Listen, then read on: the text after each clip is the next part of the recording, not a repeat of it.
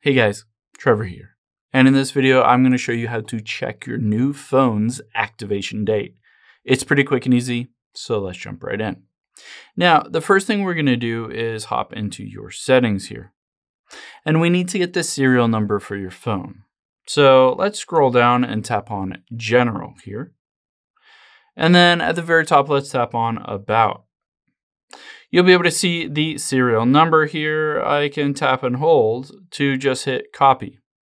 And now that I've copied that, we're going to look up this serial number to see that activation date by opening up a web browser.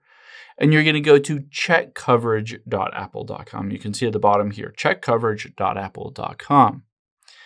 Now, all we're going to do is paste in this serial number. Let's tap to get a new code here. And type in Q21H and hit submit.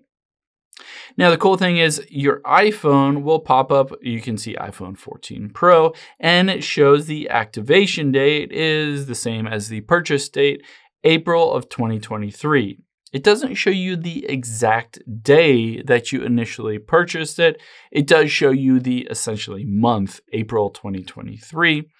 Now, you can always just go back and look at your text messages or maybe a receipt, or you can open up your phone to see and basically scroll to the very bottom, see the very first text message that you sent or phone call or a receipt to see that activation date, to get the specific day.